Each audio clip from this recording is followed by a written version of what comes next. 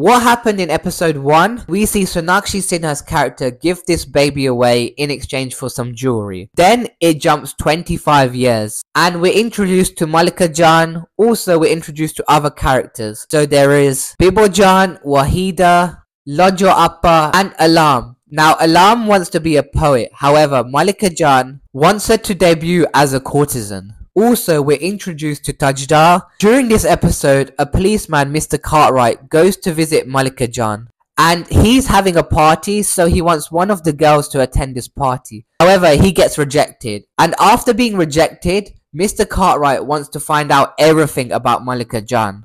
Now, there's this event that Malikajaan will be attending. And Alam didn't want to go. But Alam finds out that there's going to be a poet at this event. So what does she do? She sneaks out and goes to visit this event. This is where Tajdar and Alam meet for the first time as well. However, Alam does get caught by Malikajaan and gets punished for this. All of Alam's poetry books get taken away. But this doesn't stop Alam because she goes to get more poetry books with Bibojan. Bibojan also gets a book which she drops off to Hamid Sahab. Also in the bookshop, Alam does come across Tajdar again.